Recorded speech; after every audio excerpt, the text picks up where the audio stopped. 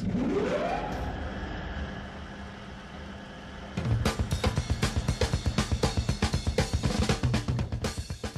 everybody, this is Rob here from wpblogtalk.com. Now I'm going to create a Facebook page for wpblogtalk.com and put a like button on the sidebar.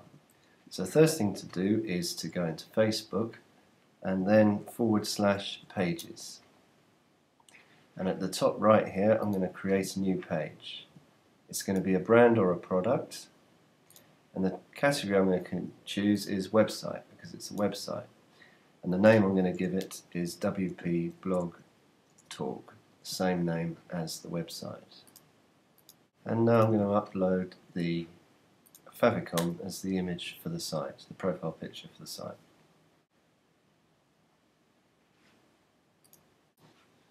Going to add some information about the site. Add the Twitter feed for the site and the Google Plus page for the site. And let's try and have a nice Facebook web address. And there it is, my new Facebook web page. Just quickly say something. So with that done, we need to add a like box onto the website.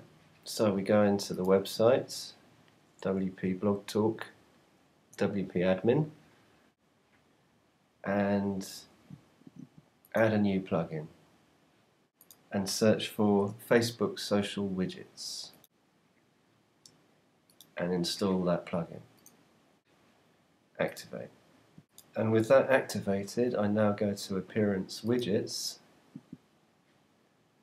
and I'll see the Facebook like box widget has appeared here, and what I need to do is drag that over to the primary sidebar.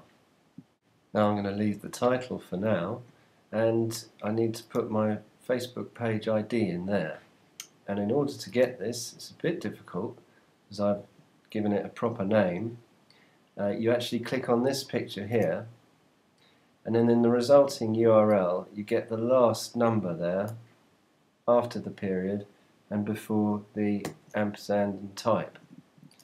And if you paste that in there, and for now we're just going to do it like that, and go to your site, then the Facebook like box will be there in the sidebar. Thank you very much.